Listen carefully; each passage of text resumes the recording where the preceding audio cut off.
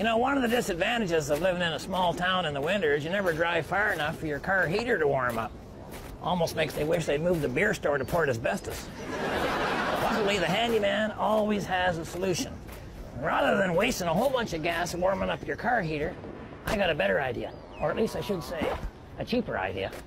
I've lined the whole inside of my coat with toaster elements. And then I hook them up to this plug that goes right into the cigarette lighter. So, in about 10 seconds, I'll be warm as toast. You could line the inside of your pants the same way, but instead of a toaster, you should use a bun warmer. I recommend you give this a try. I guarantee you'll be the toast of the town.